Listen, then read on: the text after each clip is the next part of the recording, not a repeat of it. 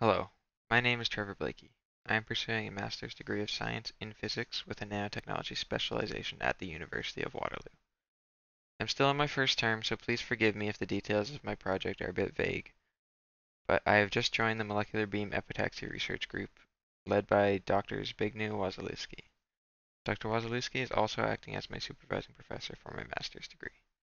With Dr. Wazalewski's guidance and the MBE group, I'll be researching indium antimonide nanostructures for use with quantum cascade lasers.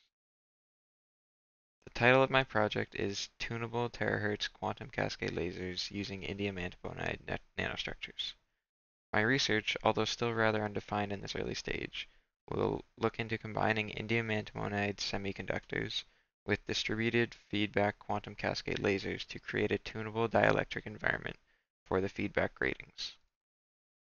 So, terahertz radiation is any electromagnetic radiation with a frequency between 0.1 terahertz to 10 terahertz. This is between the far infrared and microwave regions of the electromagnetic spectrum. Currently, there is a large demand for the development of systems to guide and shape terahertz radiation efficiently. Indium antimonide semiconductors show a strong potential for creating such tunable devices because of its high electron mobility and narrow band gap with a temperature-dependent electron density. My project will involve the modeling of indium antimonide terahertz plasmonic structures, and then the fabrication of these nanostructures through molecular beam epitaxy.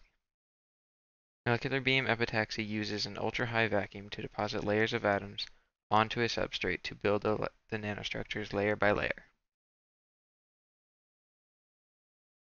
Applications of my research include the emission and detection of terahertz radiation, sensors for chemical identification, environmental sensing, biomedical and pharmaceutical spectroscopy and imaging, as well as ultra-fast wireless communication and security. My research has impacts in areas concerning health and well-being through detection of pathogens or abnormalities in the body. It also impacts clean water and sanitation through detection of pollutants in water. It can also impact sustainable cities and communities through fast data transfer for real-time feedback control systems, as well as impacts climate action through enhanced environmental monitoring. Thank you for listening.